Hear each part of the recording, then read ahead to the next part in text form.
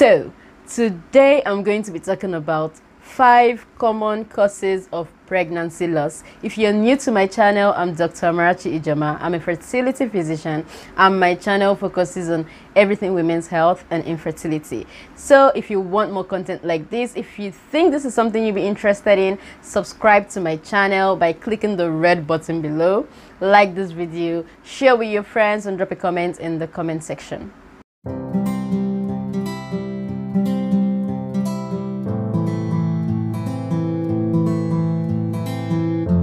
Miscarriage is the natural loss of pregnancy before 20 weeks of gestation, and it commonly occurs within the first 13 weeks. Some of the symptoms you may look out for when you've had a miscarriage is lower abdominal pain or cramps, vaginal bleeding when you're still pregnant, blood clots from the vagina, that you'll be seeing clumps of blood, back pain, reduced pregnancy symptoms, that's you're no longer having nausea, vomiting, you're no longer having the breast soreness, the breast tenderness, or pinkish vaginal discharge. Between 10 to 20% of all pregnancies end up in a miscarriage, and 50 to 70% of all miscarriages are chemical pregnancies. I've done a video on chemical pregnancies and I will link it somewhere on the screen, so if you want to know more about chemical pregnancies, you can click that and watch it. Chemical pregnancy is a very early miscarriage that occurs before the 5th week of pregnancy, and it's usually because the fertilized egg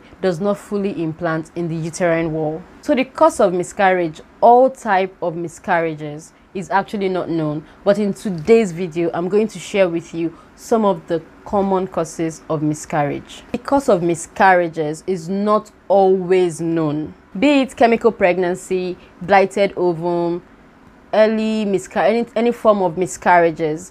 The cause is not always known, but for the known causes, I'm going to be sharing with you the common causes of miscarriages in today's video. And the first one I'm going to talk about is abnormal chromosomes. This is very common in the first trimester, and the abnormality can be with the egg or the sperm or both. And about 65% of all miscarriages in early pregnancies are as a result of chromosomal abnormalities. Let me break it down a little bit. Chromosomal abnormalities are problems with the DNA makeup of a fetus. The fetus is the baby. So the fetus might be missing a chromosome, or having an extra chromosome, or having the structure of the chromosome flawed. It will be abnormal, like abnormal structure of chromosome, or there's a problem with the DNA of the chromosome. Why this is important is because the chromosome is what makes up the unique traits of your baby, like the hair, the eye color. So this is actually very important. But when there's a problem with these chromosomes, then it can lead to miscarriage, because the baby can't grow normally with a damaged chromosome or incomplete chromosome. Abnormal chromosomes can cause a couple of conditions. 1, blighted ovum. I've done a video on this. I'll link it somewhere here and you can click to watch it. So blighted ovum is actually a positive pregnancy. You're pregnant. It's been confirmed with an ultrasound scan. You can see the sac, but the sac is empty because the embryo is not growing, because the embryo did not develop.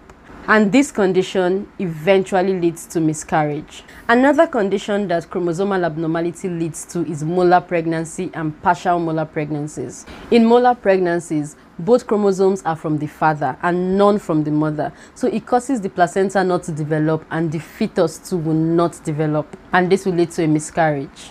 But in partial molar pregnancy, the father gives 2 sets of chromosome while the mother gives the other set of chromosome. In this case, the embryo actually starts to develop but stops developing, and usually leads to miscarriage. So other conditions that chromosomal abnormality can lead to is Down syndrome and Turner syndrome. So for so many Down syndrome babies, they get miscarried in the first trimester. There's really no way to prevent chromosomal abnormality when your pregnancy was conceived naturally. But if it is via IVF, then yes, we can do like a biopsy before we transfer the embryo. That's another topic for another day. But for natural conception, there's no way to prevent the chromosomal abnormality. However, for women greater than 35 years old, they are actually at increased risk of having pregnancies with chromosomal abnormalities and pregnancy loss. The second common cause of miscarriage I'm going to talk about is maternal health. So when the mother has problems with her health, it could lead to pregnancy loss. So some of the conditions that the mother can have that can lead to pregnancy loss includes uncontrolled or poorly controlled diabetes or hypertension. So if a woman has diabetes and she doesn't take her drugs regularly, or today it's normal, tomorrow when she checks her blood sugar it's above the sky, it's skyrocketing, then it could affect the pregnancy. It could lead to pregnancy loss. So if you're diabetic, you have to take your drugs. You have to have a controlled blood sugar. The same goes for high blood pressure as well. If the woman also has like abnormalities on her womb, on her uterus, it could also lead to miscarriages,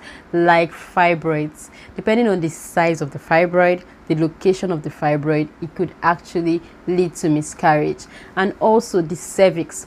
The cervix is the neck of the womb, is the neck of the uterus, and it's where the baby comes out from. So if that hole on the cervix that the baby usually passes is actually like bigger than normal, then we usually call that cervical insufficiency, and it could lead to miscarriages as well. Sexually transmitted diseases like chlamydia, gonorrhea, HIV could lead to miscarriages as well. It could affect pregnancy and lead to miscarriages. So some women have blood clot disorders, and when you have blood clot disorders, the clot can block the tube, that's the vessel that is supplying, the vessels that are supplying the womb, that are supplying the uterus, and then prevent blood flow to the uterus. And you know, it's the blood that carries oxygen, so the oxygen doesn't get to the placenta, and this can cause miscarriage. Also for women with thyroid diseases, so if you have a problem with your thyroid gland is here. So if you have a problem with it, it could cause miscarriage. It could lead to pregnancy loss. The third one I'll be talking about today is lifestyle. So for women that smoke or drink, it can lead to pregnancy loss. This is because so many studies have shown that smoking causes multiple miscarriages. Whether you're the one smoking, or is your partner that is smoking, or you are not even, none of you are smoking at all, but people are, or one of you or two of you are inhaling smoke from people that are smoking around you, like passive smokers, it could lead to pregnancy loss. Then heavy drinking of alcohol. When you drink excess alcohol, there is some association with that and pregnancy loss as well. And when you take illegal drugs, I don't know if I mentioned the name of the illegal drug. I don't know if YouTube will not allow me post this video. So yeah, illegal drugs, the ones you are not allowed to take by your country, by the government, don't take those drugs. They can lead to pregnancy loss. The fourth one is definitely medications. So there's some, when you're pregnant, before you take anything into your system, any medication, please consult your doctor, because there are certain medications that affect pregnancy. For example, a drug called misoprostol. So some people take it when they're having ulcer. And this drug is also a drug that causes the uterus, the womb, to contract, and it can expel the baby, it can cause miscarriage. So be careful when you're pregnant. Avoid misoprostol, avoid retinoids. So retinoids is actually a drug for acne. It's the go-to drug for acne. If you have like pimples on your face, breakouts, you use retinoid and it does like wonders. But you see, when you're pregnant, you need to avoid retinoids. It can cause miscarriages as well.